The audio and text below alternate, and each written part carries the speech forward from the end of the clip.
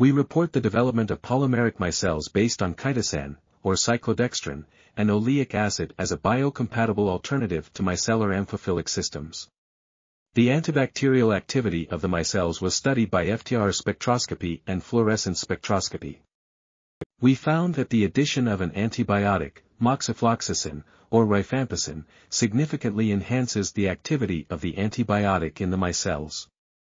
The micelles are stable in water and allow the drug to remain active in the blood for longer periods of time. The development of these micelles is expected to provide new drug carriers for the treatment of infections caused by bacteria.